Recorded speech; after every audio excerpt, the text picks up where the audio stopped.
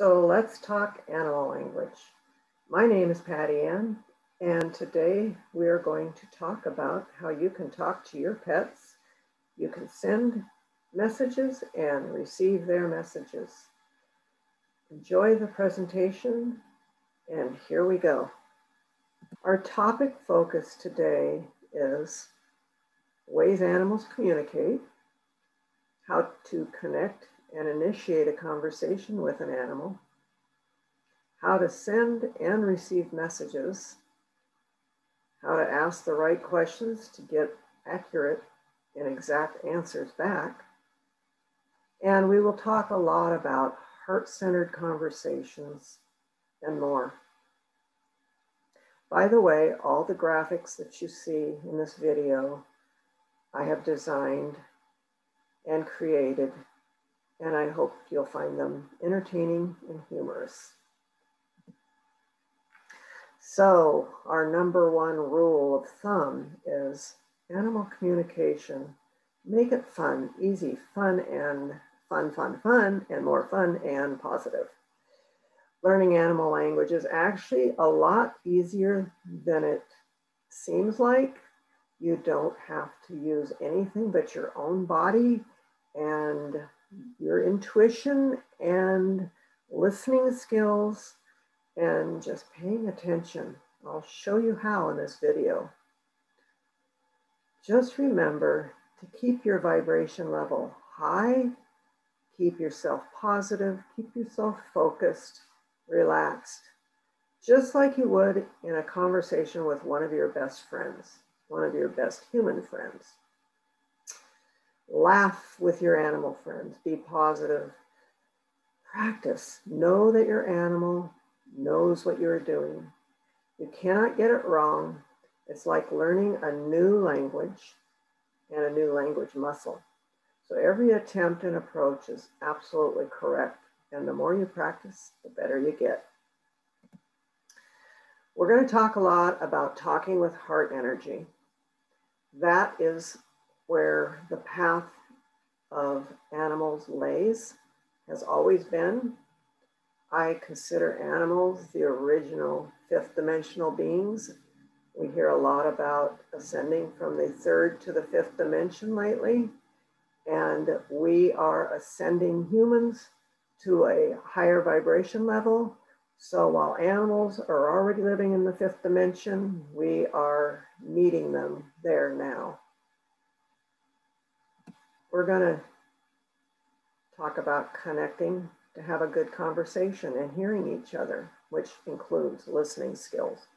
All communication between every living being has the following ingredients. We all have behaviors that communicate. These behaviors include both verbals and nonverbals.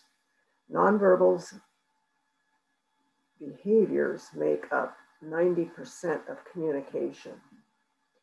However, thoughts form all communication behavior. So you have to be very intentional about your thoughts.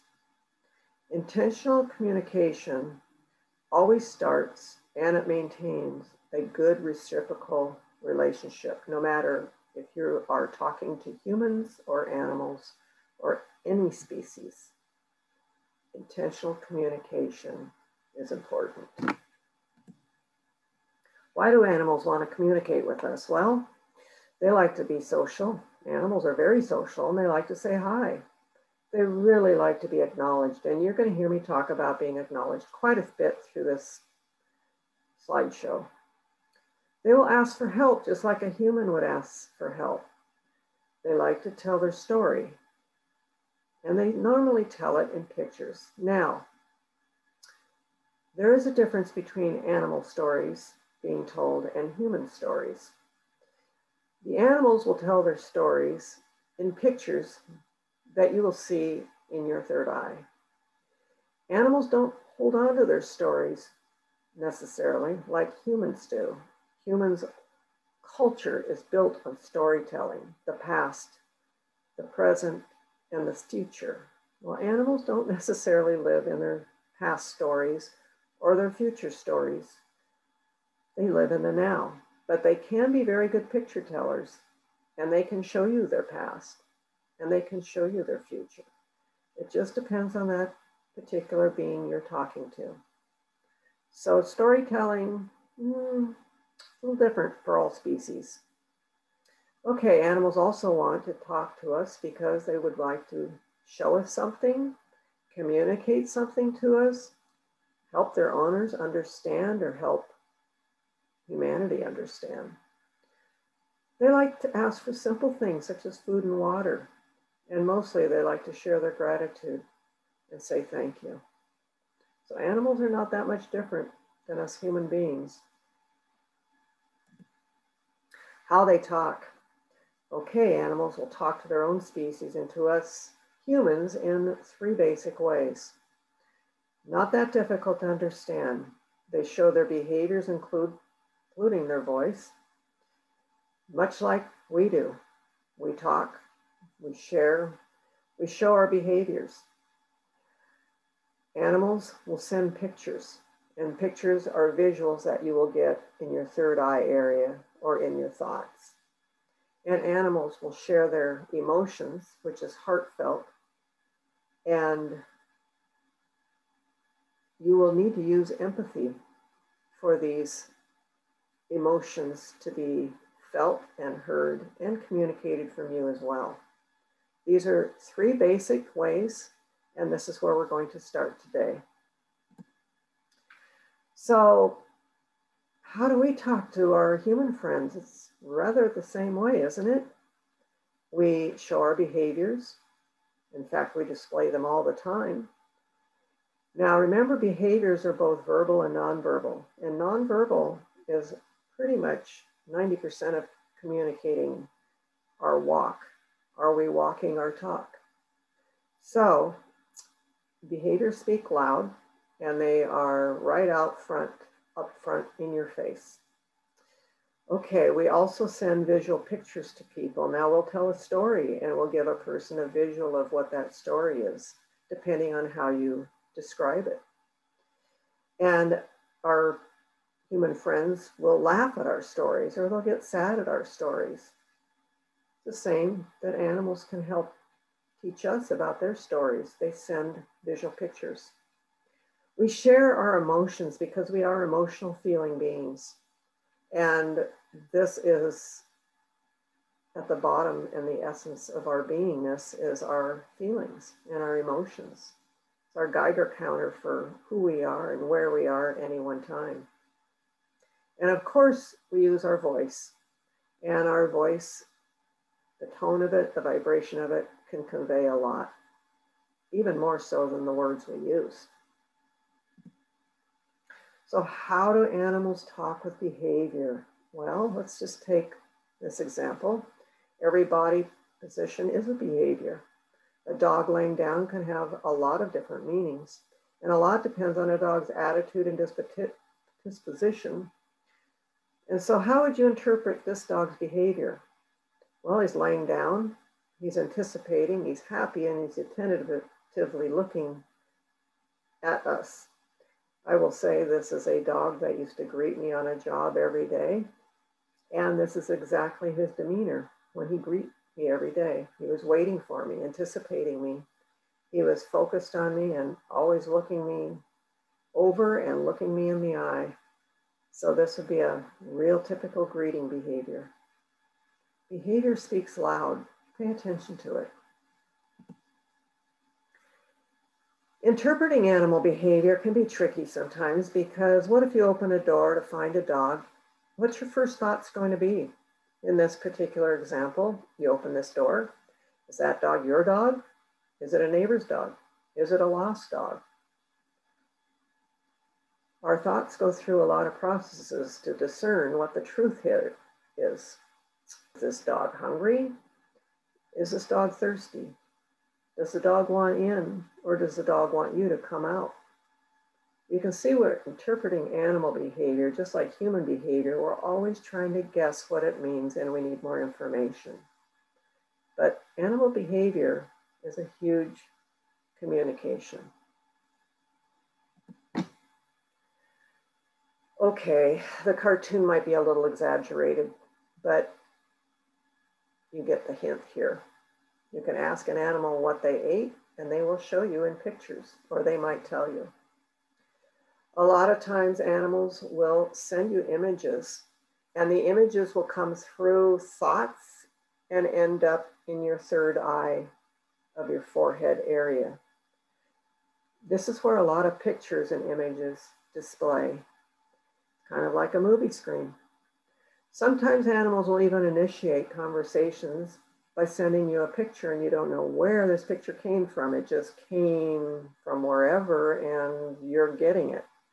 Don't be surprised if you meet an animal and a picture comes first and you don't know where it came from. Animals talk with great emotions, great heart emotions. And the horses, well, I communicate with horses on a very deep level because I resonate with them, as I do most animals. But with horses, when you start resonating with them, they have a very deep emotional center. Their heart is large and they are very empathic toward us humans. That's why they make such wonderful therapy companions. Anyway, when you start talking through your heart, sending and receiving through your emotional center of your heart, it is a very powerful instrument for communicating. Animals will share their emotions gladly as long as they trust you, which means a person also has to ask animals to talk, and animals need trust to talk. They also need you to have honorable intentions. It's just like a person, a best friend of yours. They become a best friend because they trust you.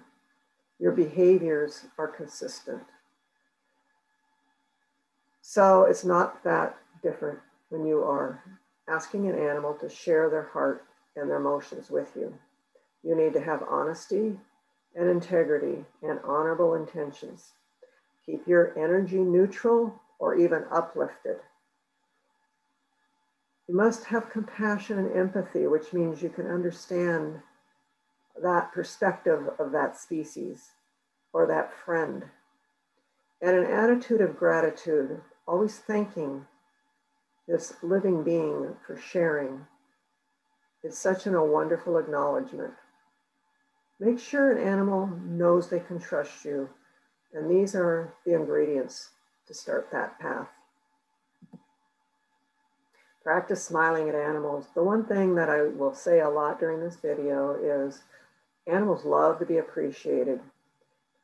I call it smiling at them because a smile is a universal language for saying hello. And to all species, it opens doors to being friendly and receptive, whether you're a human, an animal. It's just a universal language that is wonderful. Animals love being smiled at because it acknowledges them as who they are in that moment. It shows that you care and it displays a kindness. Actually, all humans love to be appreciated too. Everybody responds well to appreciation because it's a very simple gesture that tells another living being they are cherished for just who they are in this moment. It's a compliment. One thing to remember is to practice and play with communicating. Because you're learning another person's or another being's language, you need to be patient with yourself. Don't get frustrated. Get happy. Laugh at yourself. Your mate will laugh at you. Your animals will laugh at you. They love laughter. The higher your vibration, the more you will accomplish. Don't try too hard. Let it flow. This cartoon shows you a typical example of asking an animal how they are. And the animal says, fine, because the animal will hear you better than you will hear them. And the reason for that is we have a lot of clutter in our mind going all the time. We're multitasking. We have a lot up there. And we need to quiet our mind down and relax ourselves so that we can open up our reception. Animals live basically in the now and in intention of easy and flowing and yielding. something us humans aspire to. So animals are always listening. They hear you, but you also have to meet that vibration level. So it's a lot about head and thought and heart coherence and meeting the two together. So sometimes you might ask an animal, are you okay or are you fine? And all of a sudden, after you've asked them a couple times, you'll hear it really loud and clear. And you'll go, wow, that was kind of easier than I thought. The comfort of touch is very powerful. I mean, who doesn't like to be hugged or your back rubbed or have an embrace? A deep mental connection is equivalent to a physical touch and comfort. Both approaches acknowledge and touch the psyche of another living being. I'm not going to discuss touch so much in this slideshow because we are concentrating on picture talk, empathy and heart coherence and emotions and behaviors. So touch needs to definitely be acknowledged, and it's important. But I would also encourage you, when you're getting to know an animal, do not approach the animal and want to touch right away. They need to feel that they can trust you. And that trust, they will then approach you. Touch comes in time. Okay, here's a big one. Our intuition is our body talk, and it equals our awareness towards helping this communication. Here's all or some of the major intuitive things that come through our body. Our thoughts and ideas are always floating around, and we grab them and bring them into our head, and then we discern and evaluate them. Sometimes you'll just get a knowing, absolute knowing. Could be also referred to as clairsentient, you just know, or claircognition.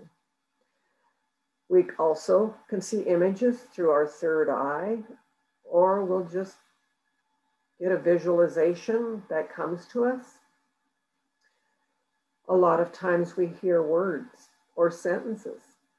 It could be that you're clairaudient. Sometimes these words come from other sentient living beings like animals.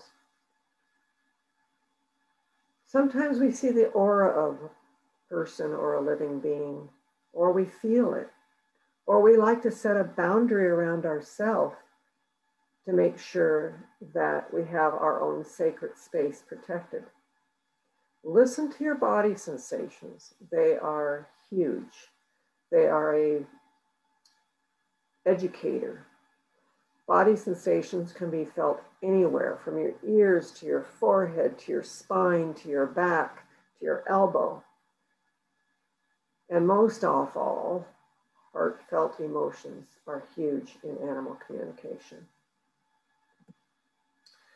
Feel your way to the animal channel, as I call it. It's like tuning a radio dial to the right channel, because as you know, when you have friends, different friends of yours, oftentimes are at different places in different vibrations and different energies.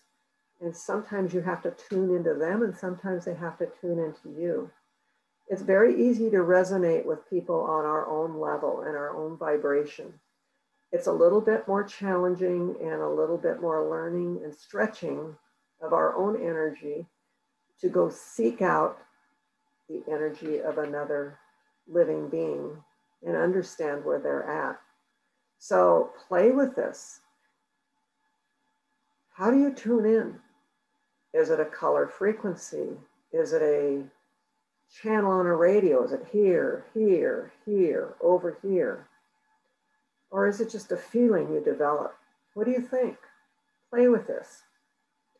I would say that once you tap in, grab that feeling. You'll know what it feels like.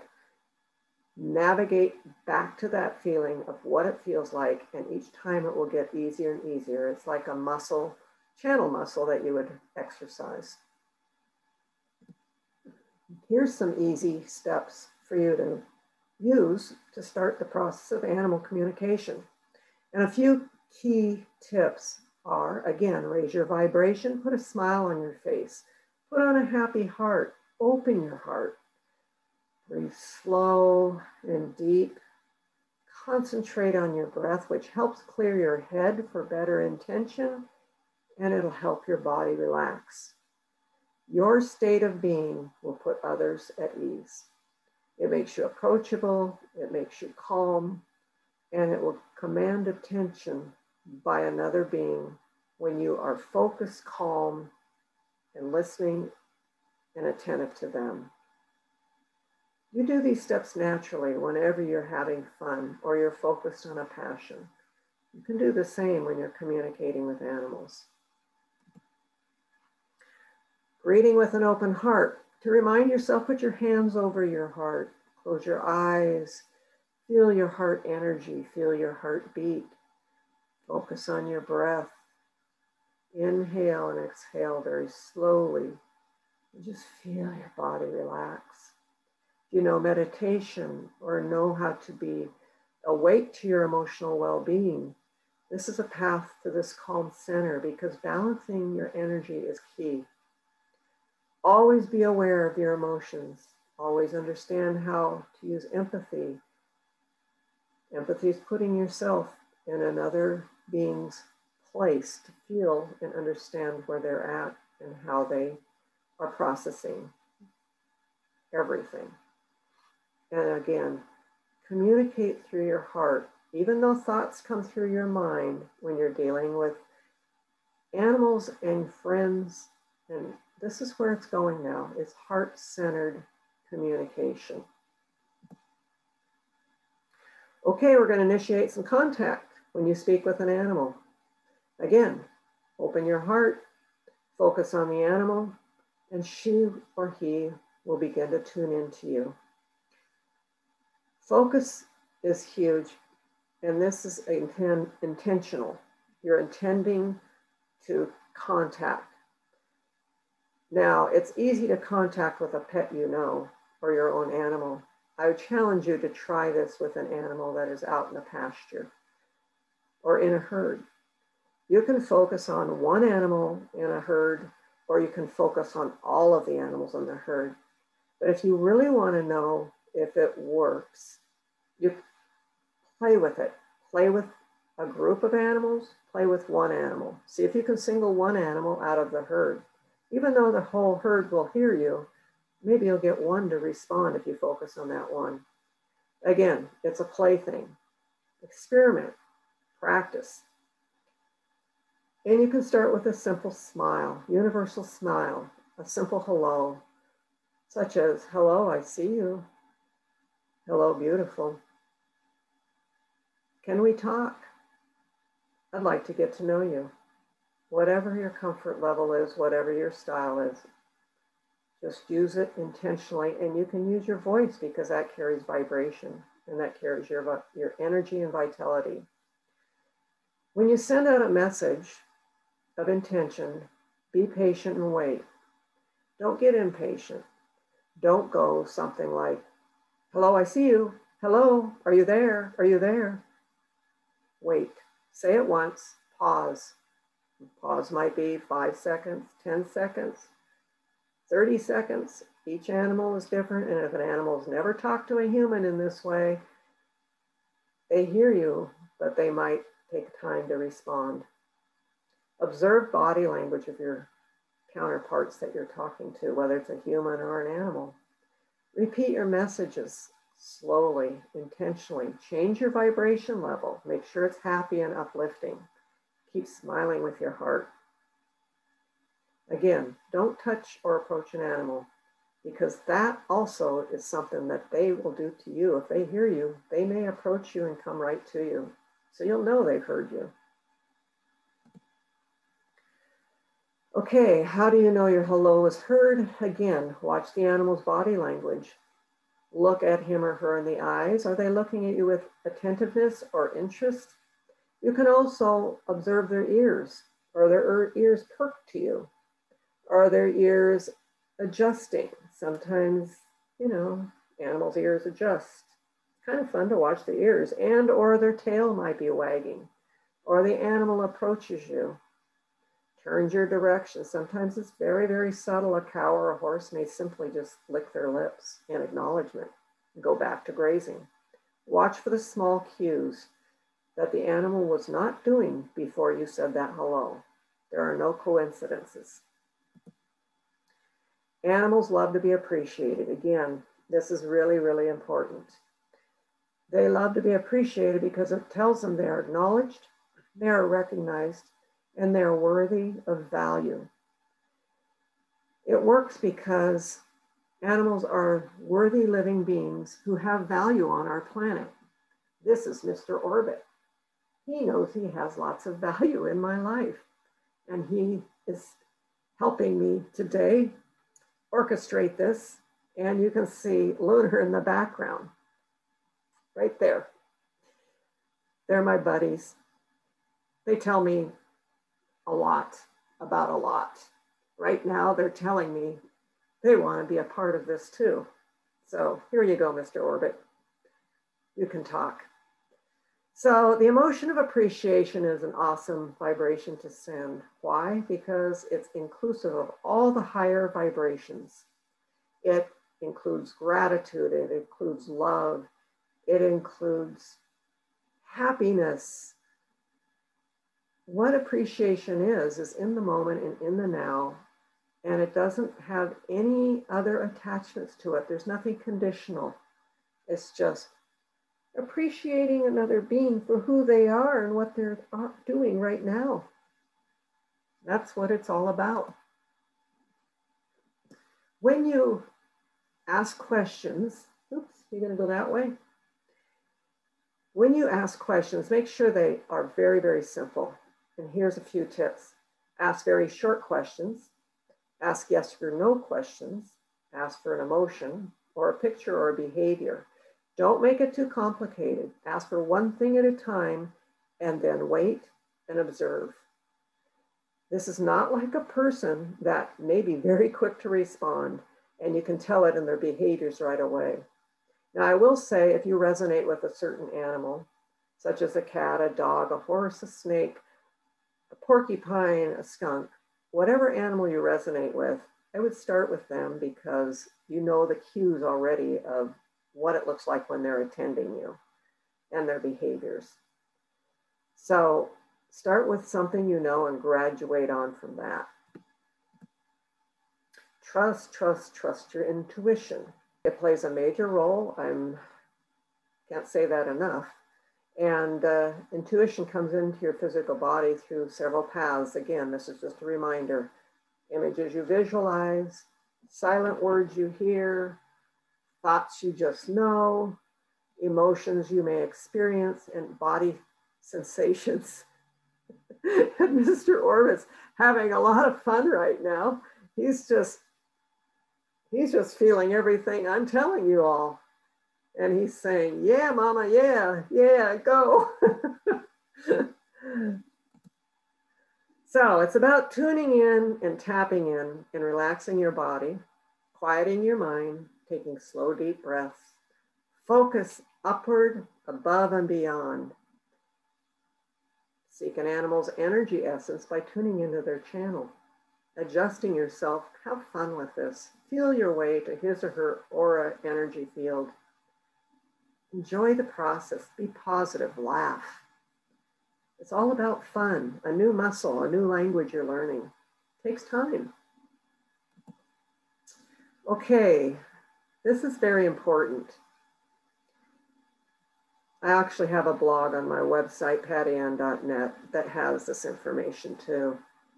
Animals feel loss as much as humans do. They become depressed, sad, grieve, just as much as humans. And if you tune into this grief, it can really overwhelm you so much with their heartbreak. And it can overwhelm you. Simply put, it's difficult when you actually realize how deeply animals feel and their emotions. For instance, if a goat loses its pasture mate or a sheep loses its pasture mate, it might bleat or cry for days. The pasture mate might have died. The pasture mate might have been sold. The pasture mate might have been weaned, might have been a mother and baby. Routinely confined animals show nothing, but often are very numb from depression. They're just so checked out. A horse in a stall that's confined for days on end. A bird in a cage. A dog locked up in a kennel. It's hard on them. A companion animal develops anxiety when their owner dies and becomes completely, oftentimes, at loss. So when you see an upset animal, you can actually help them quite a bit. What you can do, again, is send them appreciation. Keep in the upper vibrations. Don't feel sorry for them. That's a lower vibration. Any vibration that doesn't feel heartfelt and happy, don't send it to them. You're keeping them in that spot of what they already know. Tell them you appreciate them and their feelings. Use empathy. Thank them for sharing their emotions with you. Thank them deeply. Send gratitude for their honesty and transparency and beauty. Tell them that you have value in your life and they are a worthy being and you're glad that you have met them. Sincerely send your positive heart energy. That's the best thing you can do, actually, to humans too. But with humans, we tend to want to commiserate with them. This does not work for animals. Send positive emotions, acknowledgement, and appreciation. In that moment, in that time, you will help elevate that animal deeply. So my one wish for the world, for all of humanity, is that we can all hear the animals near and far. That is my one wish, so we can understand their contribution. Remember, the animals can live without us, but we cannot live without them. What's that tell you? This information from this slideshow came from these playbooks I developed that are available on my website. I have 3 of them. You've just received the information, or some of the information, out of the How Animals Communicate, Playbook 1, and Playbook 2, How to Send and Receive Messages. The 3rd book has a lot of worksheets and a lot of exercises and a lot of practice sheets in it. In fact, all of these are workbooks and playbooks with templates that you can use when you go out and you practice. You can record your experience and then compare and keep different experiences and learn and grow through your journaling. All of these come in a book bundle for savings. If you wish to purchase it that way, you can purchase through my website, PattyAnn.net, through Etsy, Patty Ann's Pet Project on Etsy, and on Teachers Pay Teachers, Patty Ann's Pet Project. And these books all support Patty Ann's Pet Project. So everything on my website, all products support, every purchase goes for Patty Ann's Pet Project, and I support animal welfare because every animal deserves comfort, just like we do. Thanks for listening. I hope you learned something here, and you can visit my website, PattyAnn.net. Thank you.